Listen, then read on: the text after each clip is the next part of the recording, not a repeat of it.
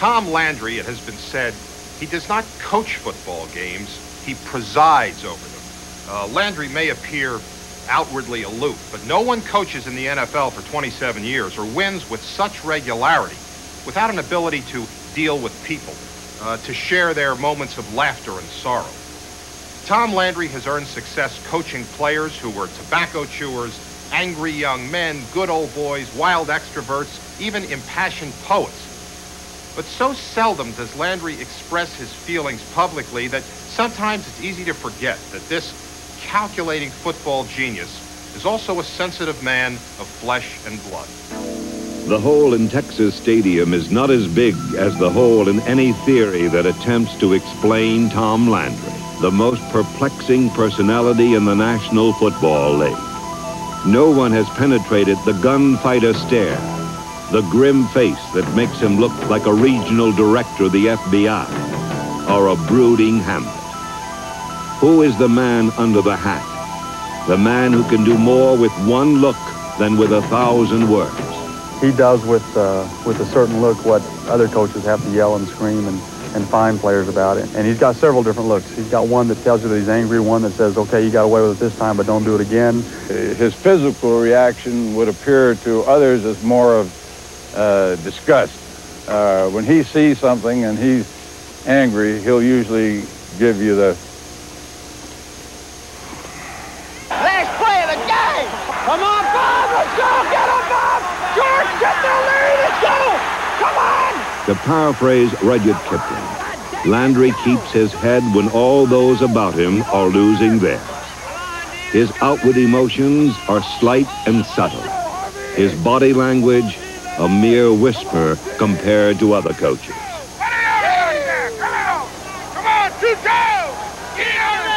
He's really an emotional man. I mean, he does better with his emotions than a lot of other people. He probably doesn't show them out outwardly like a lot of people like for him to do, but he shows his team how he feels, and that's all that really matters, because his team is his life. The first time a Cowboy team saw the inner man revealed came in 1966. Dallas lost a crucial game to the Pittsburgh Steelers, and Landry's stoic mask cracked in the locker room. You know, he just came in and his heart just opened up and he cried, and, you know, tears came out, and he got us all in there and he said, fellas, it's not your fault, it's my fault. And he said, I don't know if I'll be with the Cowboys next year. A tremendously emotional experience for all of us, and that was the turning point, I think, of the Dallas Cowboys. From then on, the Cowboys have been in the playoffs all but 1 year. No one ever questioned Landry's ability with X's and O's. What they doubted from the beginning was his understanding of flesh and blood. Honky-tonk quarterback Don Meredith was a free spirit who drove Landry to distraction. The hands that wrote North Dallas 40 belonged to Pete Gent. A golden boy named Lance Rensel had deep-rooted emotional problems. Quarterbacking the Cowboys was a humbling experience for Craig Morton.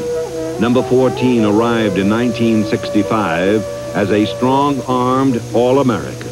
He left 10 years later with his body intact, but his psyche ravaged, overwhelmed by Tom Landry. Well, in the early years, I think I was intimidated by him because he wanted to make me successful. Nothing I really did was right. And when you come out of an atmosphere when you're in college that everything you do is right at that level, and you're an All-American, then you come from All-American to All-Nothing, and nothing you do is right, it kind of put me back in a little shell a little bit. I don't think I was assertive. I don't think that I was the leader that I was capable of being. He demands discipline. I don't care if you have a Heisman Trophy winner coming off campus into his system, if you have a free agent like myself coming off a college campus into his system, he expects the same out of every player. Critics disagree, saying Landry employs a double standard. He tolerated the antics of a hot dog named Thomas Hollywood Henderson. The player who tested him the most was a mercurial talent named Dwayne Thomas. Drafted number 1 in 1970, Thomas was a loner, but a man most experts conceded was the second coming of Jimmy Brown. Number 33 ridiculed Landry, calling him a plastic man, and openly criticized Cowboy management. part of the Dallas system of motivation is through fear. And what I mean by fear is that if you don't do your job, you're not going to be here. You see? So I understood what the premise was. The premise was what? Performance. So if the premise is performance, well, then the pay should be performance. Thomas created a divisive force among both the players and coaches, but he led them to a world championship in 1971. Did Landry coddle Thomas, or was this a sign that he was mellowing, more aware of an individual's needs? I think that Tom did use a double standard, but I don't think that's a weakness. I think it's a strength, and everybody understood that.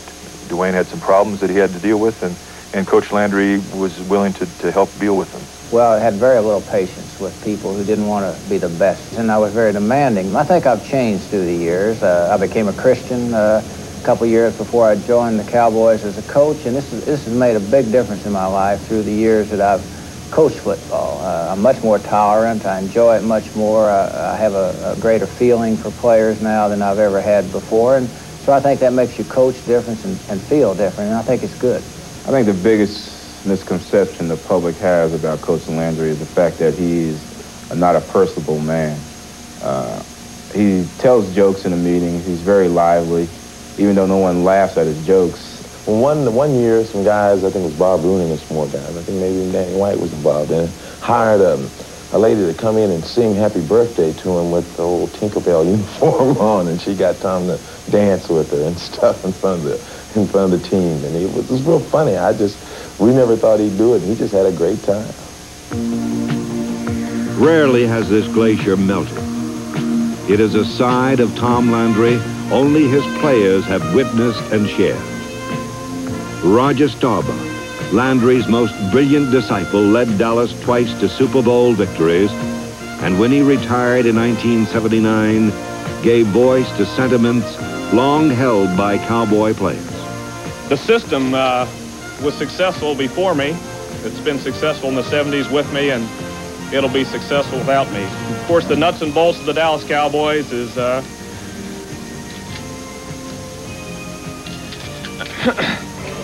man that wears a funny hat on the sidelines. Tom Landry is a very, very great man. He's a great football coach, maybe the greatest football coach that's ever lived. Everything that he does it the right way. He's a person that everybody can look to.